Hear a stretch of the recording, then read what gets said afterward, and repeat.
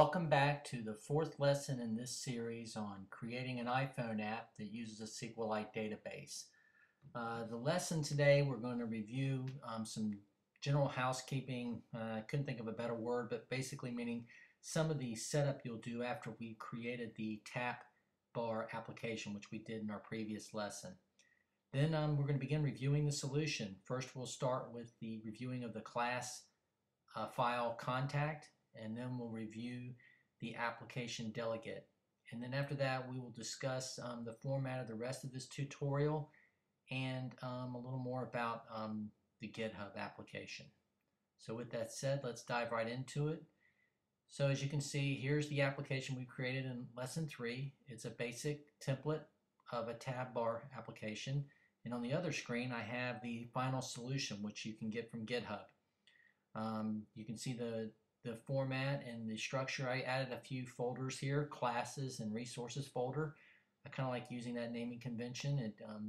Resources where I keep my images and my database, and classes where I keep the additional class files that did not come with the template. So also here you can see the framework. We'll need to add the SQLITE 3.0 framework file in order to use SQLITE. Back to the template. So first thing I will do is I will come in here and create a new group, call it classes. Then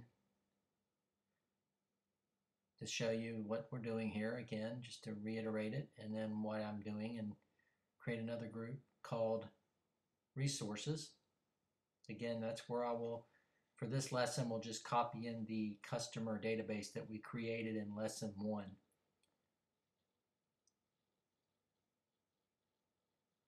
So framework, so let's go ahead and add the SQLITE framework that I showed you earlier here, the SQLITE 3.0 framework. That's a must. You have to have that for enable to use SQLITE with your application. A little bit more about SQLITE. In this lesson we're going to talk about the class method contact that we're going to create, and also the trans class file, and how we tie that back to the app delegate and the relationship between the app delegate, the object class files, and then later on in future lessons the view controllers. So now we've got the framework. I like to keep things neat, so I'll put it in the framework folder. It's important that one of the most important things you can do in developing in any language is lots of comments and try to keep a tight, clean application. Next thing I want to talk about is the customer-prefix file. Here we're going to go ahead and add the app delegate header so that it will be available to all the class files within this application.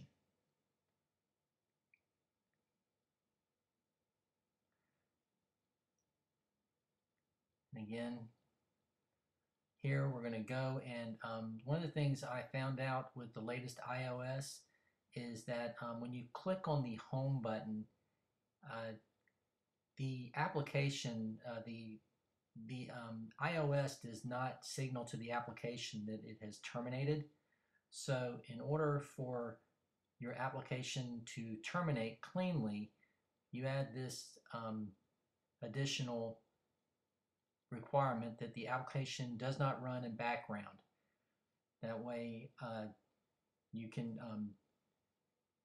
it'll clean up your database updates, inserts, and deletes at the end, which we'll get to at some of the final lessons. So, and you can see here where the application will terminate. This will get called now since we added that to the application, that requirement. So we got the app delegate method here, and this is all part of just setting up the application to when we begin developing it'll work nicely. Next thing we're going to do is we're going to add the customer database that we created in lesson 1. We want to copy it, and there we have it. So now we've got the framework for SQLITE, we've got the database, We've got the header file. All right, now we've completed the housekeeping. Now we're going to review the solution. And so here we're going to review the class file contact and also the application delegate in a little more detail. And with that said, okay, now we're done with the template. I'm not going to put you through the pain of watching me type, so I'm going to start working from the solution from this point forward and explain each of the class files and view controllers. And the solution again can be found by going to kcollins1963github.com. And again, the instructions on how to download that is in lesson 2. So let's talk a little bit about the contact.h header file, which is your class file for the object contact table in your database. There's 2 files that I'd like you to pay particularly close attention to. SQLITE does not enforce data type constraints. It's good practice to enforce data type constraints within the application level. The 2 Boolean variables that keep track of the state of the object is the Boolean is dirty. That tells us that the object was changed in memory or not, and is detail view hydrated. That tells us if the data which shows up on the detail view is fetched from the database or not. It is good practice to fetch only the data required to show on the screen, which makes the application load faster. So in our case, here we're going to just grab a few of the columns that were defined in the table, which are the contact name, contact ID, date of birth, height, and gender. Now I'd like to jump right over to the App Delegate and talk a little bit about copying the database. The first thing we need to do when the application loads is to check whether the user's phone has a database or not. If not, then we copy it to the user's phone. We will create 2 methods which will help us in copying the database to the user's phone. This is how the App Delegate header file will look. Then you go into the actual file itself, and you'll have to add the contact array, and then that's the array that's used to hold the contact objects.